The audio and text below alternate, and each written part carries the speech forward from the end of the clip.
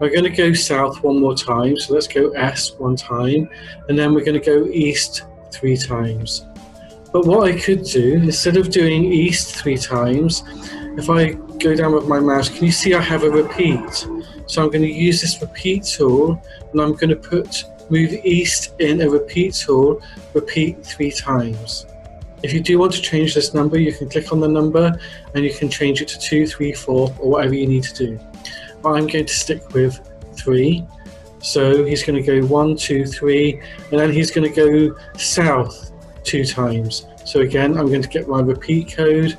I'm going to go and I'm going to put 2, and then I'm going to go south 2 times. Let's press run and see how that works.